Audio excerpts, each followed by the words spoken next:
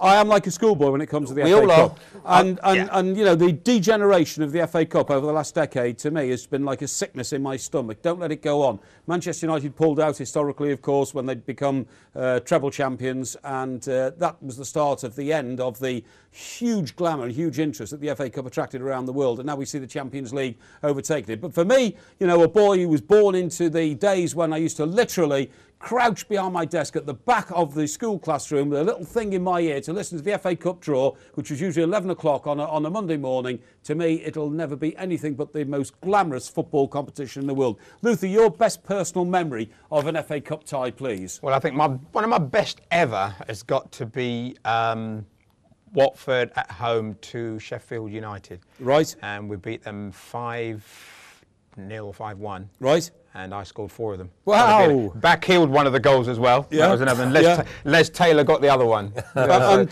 how far did you go that season? I think usual for us, round about the 5th round or thereabouts. 5th round or there. We always got to the 5th round when I was playing, literally almost every year. Strange then that the minute you left, you got to the final in 1984. Yeah, thanks. Yeah, thanks. Complete Jonah. Who did they play? Who did we play in that final? Oh, well, we won't go on about that. Yeah, definitely not go about that. It was the famous final where, for the last time in the history of football, a centre forward was allowed to shoulder barge a goalkeeper. That's right, and head the ball out of his hands. Yes. No, he didn't have his hands on the ball. He had both hands on the ball. The goalkeeper's name, Steve Sherwood. Sherwood. Ruined his career, that referee. I'm telling you that now. He didn't have both hands on the ball, but actually, that was the justification for Howard Kendall bringing Andy Gray back to the club, because Andy Gray was said to be over the hill. Of course, he wasn't. Came back and started an Everton revolution.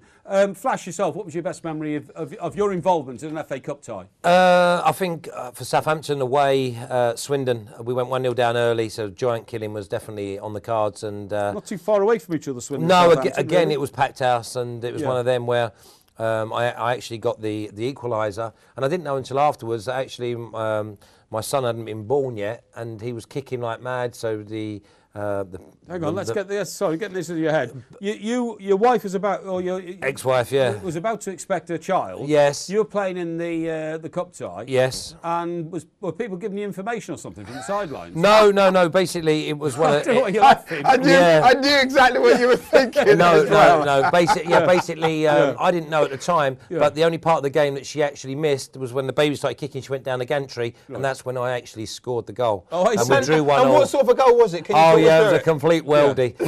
It was a header. It was a header that actually got caught in the far post stanchion, and I headed it from beyond the near post. So yeah, it was a rarity. What is a worldie again, Flash? A worldie is just one of them that you probably could try it a million times and it wouldn't come off. A worldie. John Barnes, American are scoring that goal. Or Trevor Brooking. So does it come from the expression "out of this world"? Yeah, of course. Yeah, okay. Yeah, it was probably one of the best headers in my whole career. Yeah.